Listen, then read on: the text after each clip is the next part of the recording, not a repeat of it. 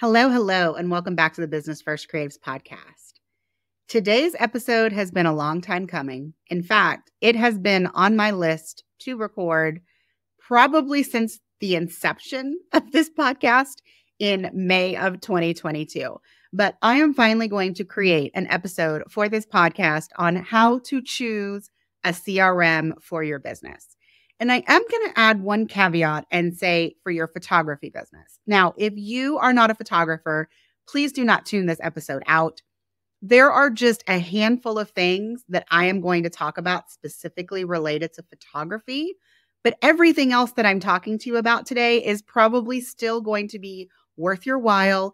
If you currently have a CRM and you're wondering if the grass is greener on the other side, or if you actually currently do not have a CRM, and that needs to be at the top of your list for 2024.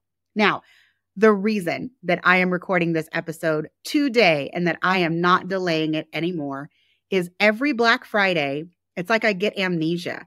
I forget how many people are going to drop into my DMs to ask me what CRM they should invest in because they're all on sale. And usually, I would point people to guest episodes that I have done on other podcasts to be like, oh, well, if you want to hear me talk about it, I talked about it on this podcast.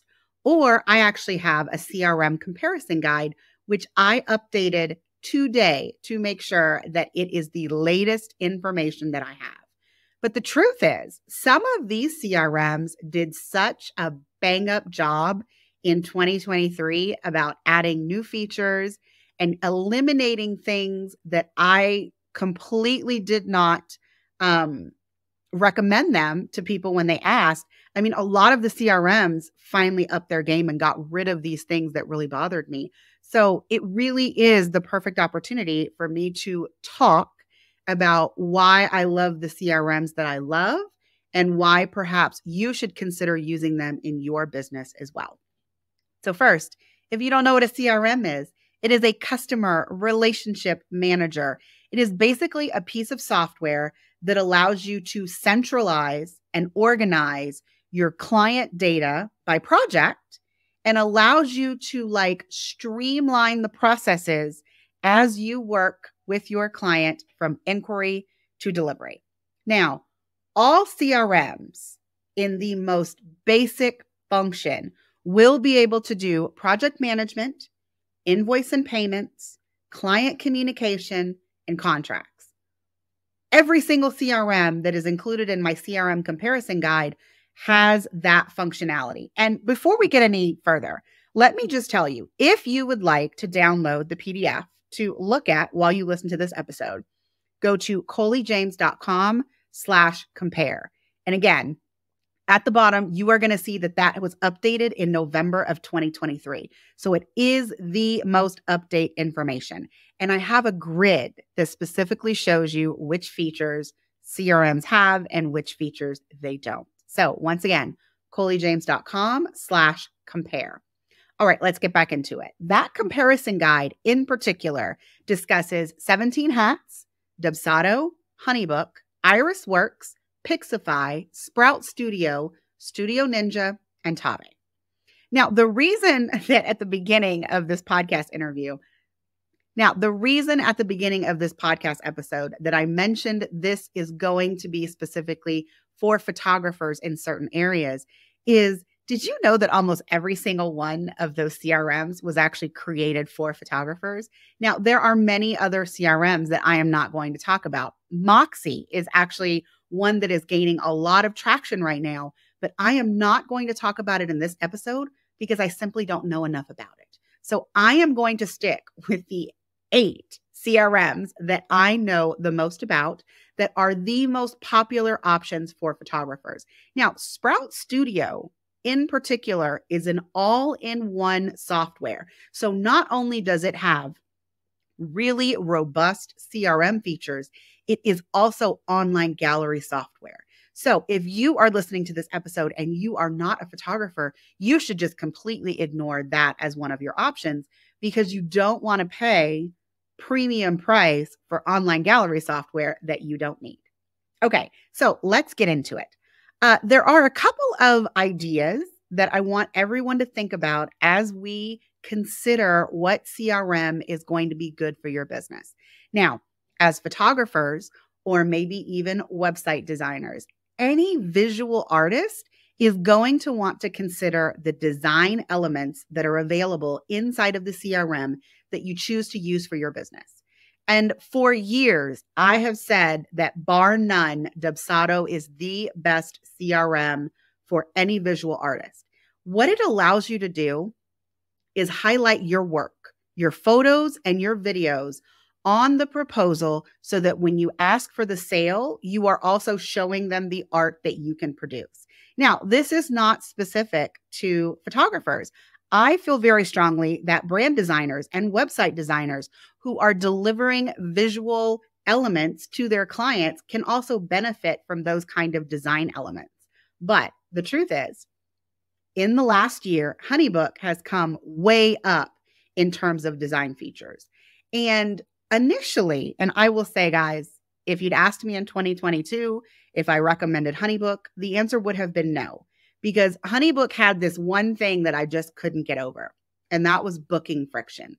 I know you guys have heard me talk about this before, but the moment that you are ready to make an offer to your client, I do not want there to be any pauses in the process. Once you send them the proposal, the quote, the brochure, whatever it is that you are doing to make the offer, I expect that they can choose their offer, sign their contract, and pay their money all in, 3 combined steps. They shouldn't have to do one step and then wait for you to come back and offer them the second step, and then wait for you to come back and offer them the third step. And so that is the problem that I had with Honeybook for years, was they had brochures, and yes, they could be designed very well. They could have, your brand colors, your photos, frequently asked questions, all that good stuff. But when you presented it to them as a pricing guide and your client chose the option that they wanted, they could not immediately sign a contract and they could not pay you. They had to wait for you to approve it on the back end so that they could complete the booking process. And anytime you give someone the opportunity to walk away from the process, you are going to potentially lose some of your leads. So because of that booking friction, for a very long time, I refused to recommend Honeybook to anyone. But with the creation of Smart Files in 2023, they have eliminated that booking friction. And so while I still recommend Dubsado as my number one CRM for design elements for photographers and other visual artists, guys, Honeybook is like a really, really close second. So if design is important to you, I highly recommend that you take a good look at Dubsado and Honeybook. Let's get into the automations, because that is the second thing, and it's where you are going to be able to save the biggest amount of time in your business, is through automated processes and automated communication. Now, in every CRM that I have named, you will be able to send some form of automated communication, but not all CRMs are created equal. Some of them will allow you to watch steps inside of the workflows to trigger the next step based on what's happening inside that workflow. And so for that reason, the number one CRM that I recommend for automation happens to be Tave. Now, Tave is the CRM that I had before I made the move to Dubsado. And I will tell you, it was a really sad day when I decided to move from Tave to Dubsado. But the number one reason that I moved over to Dubsado was design. Inside of Dubsado, you can embed videos anywhere. And as you guys know, as a filmmaker, I feel very strongly about presenting my leads and clients with the option of booking a video wherever I can. And so at that point, and this is 2017, it was more important to me to have the ability to include videos in my proposals than it was to use the awesome and amazing automations inside of Tave. Now, again, Tave wins hands down for automations, but Dubsado comes in a close second. So again, if you're keeping tabs, for the design elements, Dubsado takes first place and Honeybook takes second place. And now that we're talking about automations, Tave takes first place and Dubsado takes second place. But I know some of you guys are like, but Colie, I mean, all of them have workflows. So really, what is it that makes Tave and Dubsado, and Honeybook is a close third, guys. What is it that makes them so special in terms of automation over the rest of the CRMs? So let's say that you have made an offer to a client. You have sent them a proposal that has a contract and an invoice attached. And let's say that your client receives that proposal or that quote and they do not book. Like it's been 2 days, you haven't heard from them. In any CRM, you can send a templated email to follow up and be like, hey, just checking in, making sure that you got the proposal, the offer that I sent over. If you have any additional questions, please let me know. In every single CRM, you can write a template email and you can run in there and send the email if you notice that they haven't booked. But who's got time for that? The CRMs that have the best automation features are going to watch that form. It's going to watch the proposal or the quote. And if that is not completed within a certain amount of time, you can automatically move to the next step in the workflow, which is to resend the offer to that client. That is the best automation that you can have inside of your CRM. So for that reason, that is why Tave and Dubsado are at the top of my list. Okay, so let's talk about integrations. Software integrates with all kinds of other software now. We've got QuickBooks integrations. We have calendar scheduling integrations. But the truth is, I don't think that anyone should actually pick a CRM only based on integrations. Let me explain.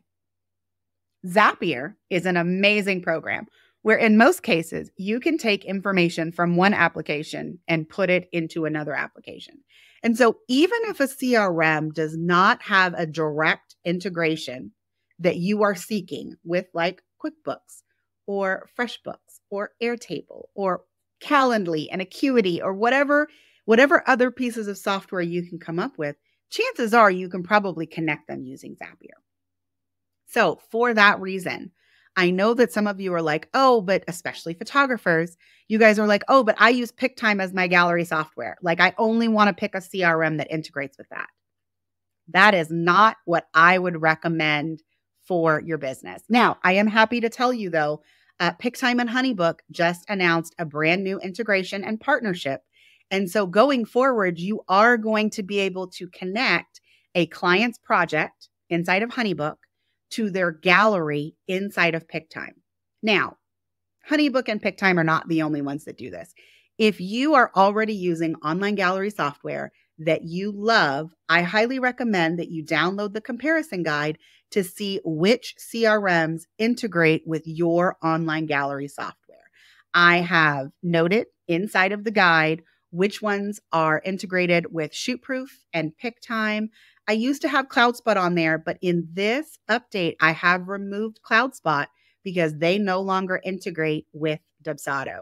CloudSpot has created what I call a CRM Lite. They now have some CRM features inside of their online gallery software. And so a lot of CloudSpot users are going to be looking at CloudSpot to replace their CRM. Okay, so we have talked about design elements, we have talked about automation, and we have talked about integrations. Now I want to move into what specific CRMs have in terms of plans, because the one thing that I encourage everyone not to do when you shop for your CRM is to pick a CRM based on the price. Guys, there are a lot of places inside our business that we can cut expenses, we can attempt to save money. I wholeheartedly do not believe that your CRM is where you should do that. Yes, there are in fact CRMs that are $20 and less a month. But the truth is, most of those CRMs are only going to do the job that you need while your business is very, very small. And while anyone can switch CRMs at any time, it is very time consuming. It is a big hassle to go from one CRM to another. And so if you are currently in the market for a CRM, I beg you not to try to save money and choose one of these CRMs that has very limited features, because in a year, when you are getting more clients and you are making more money, you are going to feel like you shot yourself in the foot to save a measly $10 a month. So do yourself a favor. Don't do that. Now, a few of the CRMs have full plans, and then they have what I call starter plans. Dubsado, I feel, made my job harder when they actually created their starter plan, because everything that I love about Dubsado is related to the automations and the workflows. And unfortunately, you do not get access to workflows on the Dubsado starter plan. So the starter plan is $20 a month, and the full premier plan is $40 a month. I do not recommend that anyone start on a starter plan. Everyone needs to be using workflows in order to save time in their business, which actually helps you save money in the long run. So don't try to save money now by getting one of these starter plans. Now, I do want to quickly mention the Honeybook starter plan, though, because the Honeybook starter plan is only $9 a month at the time of this recording, but it does not have a limitation on the features. You get to pay $9 a month to use Honeybook fully until you reach $10,000 in sales. Once you reach $10,000 in sales, you do need to upgrade to a full plan. But so not all starter plans were created equal. If you would like to find out how much each of the CRMs cost, please check out the comparison guide for all of those numbers. They are accurate as of November 2023. All right, so let's talk about these CRM lights. So quite a few of the online gallery softwares like CloudSpot and the website online gallery software Pixieset, they have started to create their own CRMs. And these are what I call CRM Lite, because what they're trying to do is maximize the use for their users by adding some CRM features, but they are definitely not as robust as what you will find with the CRMs that are more general and that are more used in the photography industry. So if you happen to be a Pixieset or a CloudSpot user and you would like to try out the CRM features, I mean, you can. That's fine. But at some point, you are going to want to do a little bit more automation than those allow, and then you're probably going to be in the market for a different CRM. So bottom line, I actually do not recommend that anyone use these CRM lights unless you are already fully invested in that original piece of software. And you know that once you grow, you are looking at a migration. If you go into it with that mindset, more power to you. But I feel like everyone is going to hit a wall, whether it's in scheduling your clients, making sure that you are sending communications automatically based on whether or not they filled out a form or they didn't fill out a form. You just don't have those capabilities inside of the CRM Lite pieces of software as of the time of this recording. Okay. The last thing that I want to say is we are all tired of logging into multiple pieces of software. And so finding that unicorn all-in-one software is like something that we all try to do. And I will say, I recommend Sprout Studio. If you are not married to your current online gallery software and you would like to look at a piece of software that will allow you to do the CRM features and your online gallery software, Sprout Studio is quite robust. Now, I have personally never used it as a user. I have also never set anyone up inside of Sprout Studio. But from what I've seen and what has been demonstrated to me, it is quite a robust piece of software.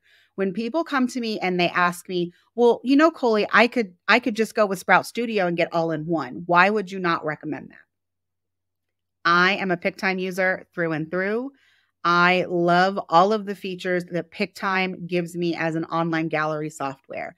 That is the only reason that I would not consider something like Sprout Studio, because I'm quite happy with the back end of PickTime and the level of automations and availability of partner labs that PickTime gives you. But If you are not a PickTime user and you would like to try an all-in-one software, I would highly recommend that you sign up for a free 2-week trial and give Sprout Studio a chance. Okay, so I've already talked about that booking friction. And I've already talked about how it has been eliminated inside of Honeybook. Now, I do want to say something about Studio Ninja. It isn't something that I think I had written down anywhere, but I do know that I had told quite a few people. And so this is my opportunity to update this piece. For a very long time, I told people that all right, guys, and this is my opportunity to update you on Sprout Studio.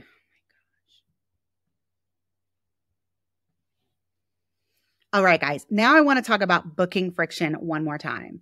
I have already said that any CRM that you are looking at will give you the opportunity to connect a proposal or quote directly with the contract and directly with the invoice. All of the CRMs allow you to do that. And to me, that is actually the best money spent for a CRM.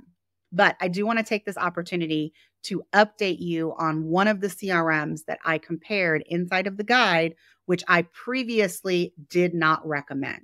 So Studio Ninja, before 2023, did not have a proposal template that you could save. So while you could connect a proposal to a contract to an invoice, you actually had to create the proposal from scratch every single time. And so again, just like the previous booking friction that I mentioned with Honeybook was an absolute, I cannot recommend this piece of software. Studio Ninja's lack of a proposal template was why I could not recommend it for the longest. Now, they have fixed that. They have updated that. You now can create proposal templates that you can apply, without having to do a lot of customization and creation for every single new lead and client. And so I just wanted to take this opportunity to correct that in terms of reasons that I did not recommend that piece of software before. All right. Last but not least, I want to talk about the difficulty of use and setting it up. I recently had someone who was in my DMs for Black Friday and was asking me what she should choose between Dubsado and Honeybook. She had those two particular pieces of software that she was considering. And so I asked her one very simple question. I said, will you be setting this up on your own? Or will you be purchasing my CRM Blueprint course or buying any of the templates that I have available inside of the DIY system shop? And she responded that she was going to try and set it up on her own. And for that reason, I recommended Honeybook to her. Now, I know you guys are like, wait, Colie, but you love Dubsado. Let me clarify, guys. I love Dubsado, but Dubsado is a little difficult to set up. They have a lot of educational videos that you can watch. You can try and YouTube your way into a setup, but it is not as intuitive as Honeybook is to set up out of the box. And so for that reason, for that particular person that asked me, I did recommend to her that she should try Honeybook out first and see how she liked it. Now, Dubsado and Honeybook are not the only options when it comes to choosing a CRM. I do want to say I loved Tave for a really long time, but Tave is actually the most difficult CRM to set up. Pixify is also used by a lot of wedding photographers. It is included inside the comparison guide, but users have also reported a bit of difficulty in setting it up on their own. So I just want to say every single CRM could be easy, could be hard, depending on your level of appreciation for tech and how much you can decipher it on your own. Almost every single CRM has really great educational videos that you can watch and try to learn how to set up the CRMs on your own. And so when it comes to, the easiest, if you will, CRM to use, that's actually not what I recommend in most cases. And in fact, I have seen many people post inside of Facebook groups that someone should choose this CRM because it's really easy to use and really easy to set up. Usually, in my opinion, if something is super simple to set up, it means it has limitations. It means that there is probably going to come a point where your business outgrows the features that the simplest CRMs offer. So if you have any questions on how difficult it is to set up any of these CRMs, please hit me up in my DMs, Colie James on Instagram, and I am happy to let you know my opinions or direct you to some educational content that you can consume if you would like to take a DIY route. But once again, if I could implore you about anything, it's don't choose the cheapest CRM and don't choose the simplest CRM, because as your business grows, it will probably not be able to grow with you. All right. So once again, if after hearing all of this information, you would like to see the full comparison, please go to coliejames.com/compare. All right. That's it for this time. See you next time. All right. That's it for this episode. See you next time.